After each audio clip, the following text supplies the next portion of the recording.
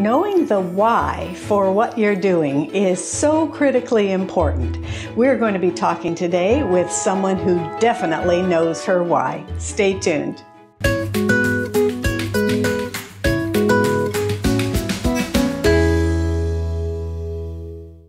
Hi everybody, and welcome to Fun to Know with Carol.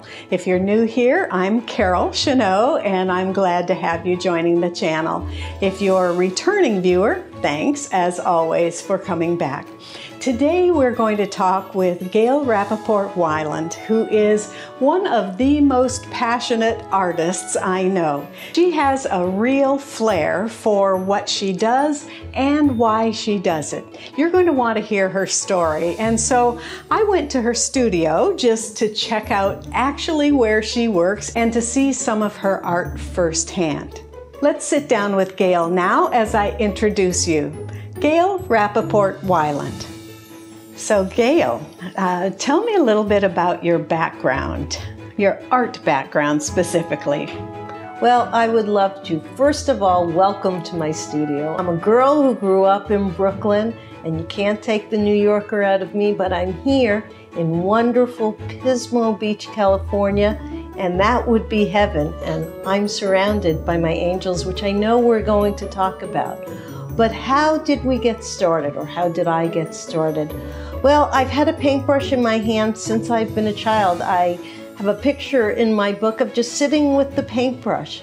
And I do have a recreation degree and an emphasis in art, but I was not a feisty person. I was pretty quiet. I was very involved in my painting and my drawing, and I actually did pottery in college. Oh. Yeah, which was so fun. I loved it, but I moved around a lot, and I couldn't carry pottery on my back, but I could carry a watercolor set.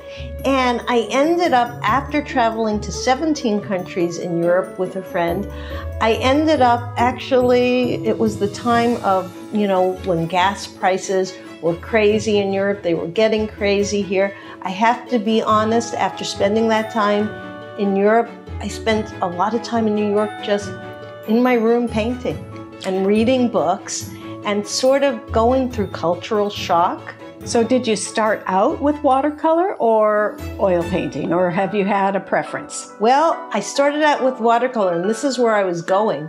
Coming back from Europe, my friend from college in Kansas said, "Why don't you come live with me?" I took a park and rec watercolor class because I had done oils in college.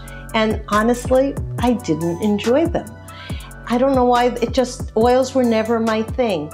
I took this class and it was amazing. She taught very much step by step in a style that I now teach myself.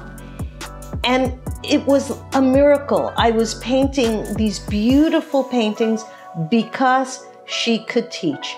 Not only did I enjoy her, but she was so supportive. And that's part of how I created my own teaching style. So you are a teacher, a businesswoman. You have some artwork that has gone onto fabric, I know, which has always had kind of an intrigue for me. So a lot of different facets to your life. Tell me what the most satisfying aspect of your art life is. Well, it's a journey, as you well know, and I believe, and I try to put out to not only my students, my collectors, friends, you can do anything you put your mind to. And I believe I have come to the point in my painting journey or art career that I've been knocked on the head several times, and I think you see my angel paintings around you. And I believe, be it the universe, God, a higher power, intuition, whatever your personal belief is, I think I have become a conduit for painting angels. And I call them my angel within art because I believe everybody has an angel within. And that is why my angels are faceless. because I also truly feel the energy of my angels connect with who they are supposed to. I am always amazed that just the right person finds this angel. And I also, I have an angel within art group. In that group and other places, I pay it forward. There was someone on Facebook, I was reading them their story, and honestly, I don't know them. And I just PM'd them and said, would it be okay if I send you one of my angels? Because I believe that I am being connected, and I'm supposed to do that in certain places. So when it moves me, I pay it forward. And I'm not saying I don't sell my angels too. I do. But I have many stories, things that blow me away. Angels have always appeared in my paintings. I somewhat ignored them, but now I know I can't be ignoring them anymore. So tell me, how did you get started with angels? Well, to tell you the truth, they have just shown up in my paintings. And I will tell you that other interesting things, and I'm looking at that painting up there. I don't know if there's sort of a gargoyle face in the bottom of that orange painting, bottom to the left. I will tell you, I did not paint that. That showed up. I'm not feeling really angelic about that one, but it did show up and I didn't paint it out. So angels in that sense have shown up in my paintings too, and I didn't paint them out, and if somebody noticed them, so be it. But now when I notice them, what I do is I enhance them, and I kind of help and guide others to see them like I am seeing them. And I think that's very important, and as you go around you will see every single one of my angels are different. I can't repeat them. If you say, oh, I want one just like that, well, sorry, it's not happening, because I do feel that, like I said, I'm not saying they're special, I'm not saying they're healing, I'm not telling you that, but what I am saying, I feel that my hand is moved by something beyond me because I have the skill and the technique and the ability to make that happen. So what I'm hearing is that listening to your intuition is something that you've been doing for a long time, and it's showing up in remarkable ways. I have been doing it for a very long time. I feel doing what you believe, and I feel being open to the nudges, because there are always nudges, but you have to be open and you have to ask. You have to be listening. You have to be listening, Yes. Absolutely, and you have to be aware. Maybe it's that little feather. Maybe it's, I always know my dad's with me when I see 7-Eleven. He was a gambler. Oh. But I see it often, and I know he's with me. Okay, so let's take a little tour around your studio. It is so bright and colorful and wonderful here. So let's see a little more close up what you've got going, Gayle. Okay, we've got lots on the walls, all 4 walls here. So let's take a look specifically at what's going on here. And yes, there is a lot going on. I do these mini angel within paintings and other minis, but what I want you to notice on the angels is they are all faceless.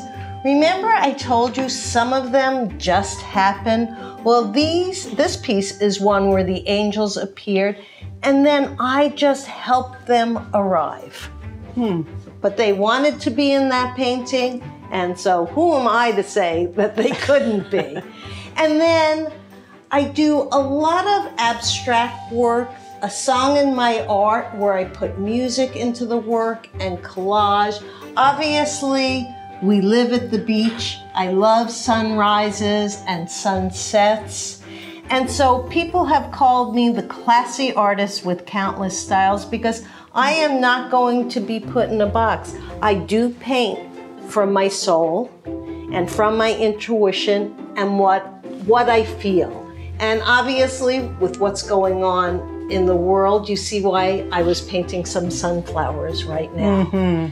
And I do greeting cards, and I have my angel greeting cards. I do some really large work. You see this larger angel family piece. This is my Bold Bloom series. I am a golden artist educator, a silver brush artist educator. That's why I have all this good stuff. Oh, yeah. Yeah. So someone who's just wanting to get started, what would you say is the path for them to get started to learn? They say, oh my goodness, look at this. I would really love to be able to do something like this. What I would say, either for me or from anybody that has a wonderful beginner watercolor class. Take a beginner watercolor class. If you can't afford to take a class, get on YouTube. Yeah. You know, and Google beginner watercolor, or actually Golden. Golden has so many free YouTubes. Okay. And, you know, so you don't have to pay for it. I'd love to see you in a class. I'm a really good teacher, but that's what you want. You don't necessarily want someone, you know, who paints great. That's great, because not everybody who's a painter is a teacher. Is a teacher. That's exactly right. Good.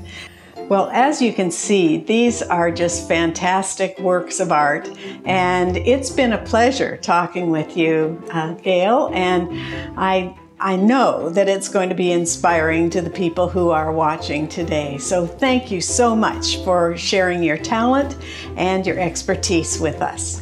I am so grateful that you came to visit. You are all the wind beneath my wings, and I could not do this and be on this journey without you, because it takes a village. See more artists and craftsmen in this playlist. Thanks for watching, and have a wonderful week ahead.